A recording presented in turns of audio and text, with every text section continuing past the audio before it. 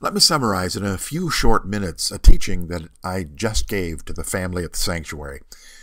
The title is Embrace the Suck, Ruck Up, and Move Out. It's what I believe is a fresh word on the subject of walking by faith in the will of God for your life. Embrace the suck, ruck up, and move out comes from a saying used by special forces in the military that really, I think, graphically describes a healthy and helpful attitude as we walk out our daily lives. Sometimes we get so caught up in religious-sounding conversation that the heart of the message doesn't really break through on a practical daily level. It's what I call VRG, verbalized religious garbage. Now, some of the things that we are saying are actually true and not really garbage, but when you put it in the package, it's not helpful, so that's why I call it that. Embrace the suck. That doesn't mean that you accept the barriers in life in a que sera manner. Oh, well, what will it be? Whatever it'll be. That's what it is. That my life sucks, and that's the way it'll always be. It means it is what it is at this moment, and it does absolutely no good to complain about things. It is what it is in this moment. Embrace it. In other words, step up instead of laying down and rolling over. Embrace it. You would be absolutely amazed at what getting your mind right will do for you. And then ruck up.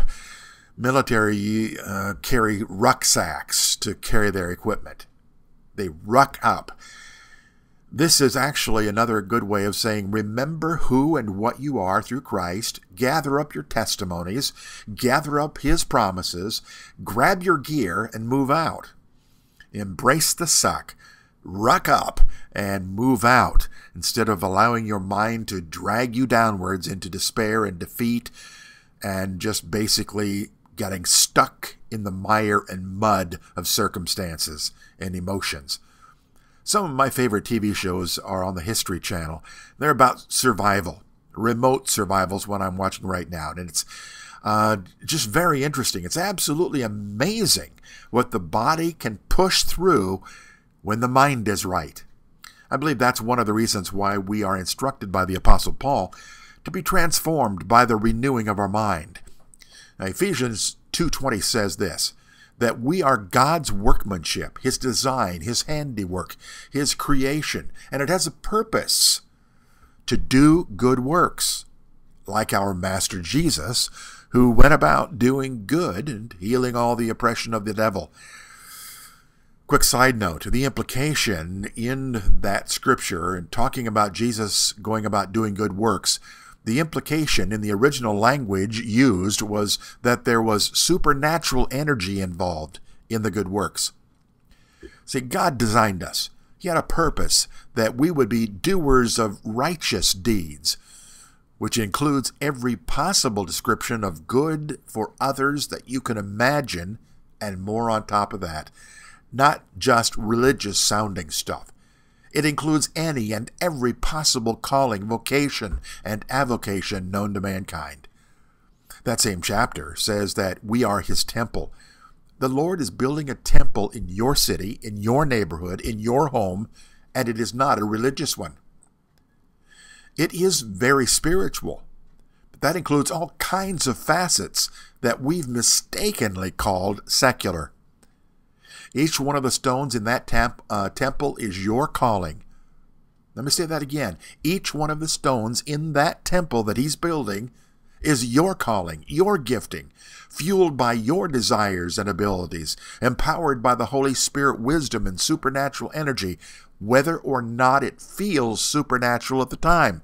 The supernatural realm can affect the feelings, but the supernatural realm is not defined by feelings.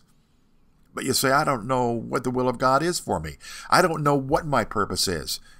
That, my friend, has been your excuse, not a legitimate reason.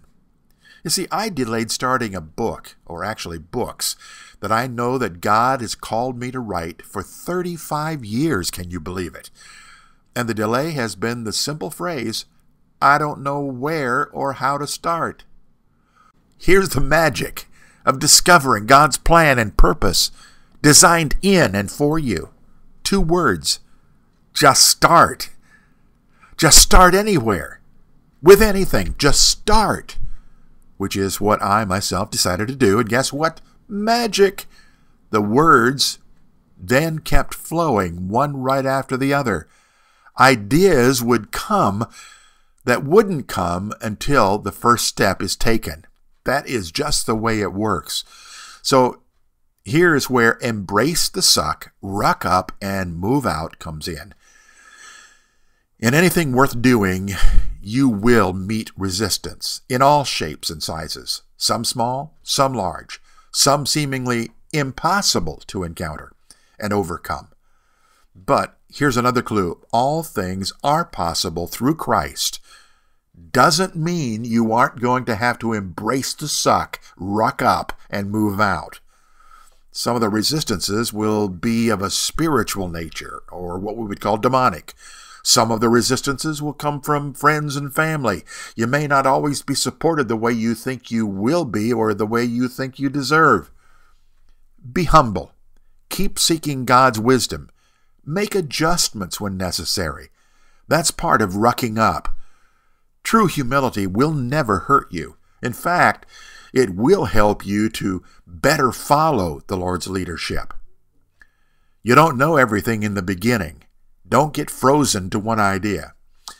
Sometimes the Lord will do you a great favor in not providing everything you think you need to accomplish what you want to do. He spoke into my heart one time, lack has been your salvation. Interesting word, huh? In the area he was speaking of, if I had had enough resource to do what I wanted to do, I most likely would have defaulted to what I knew, the pre-established map.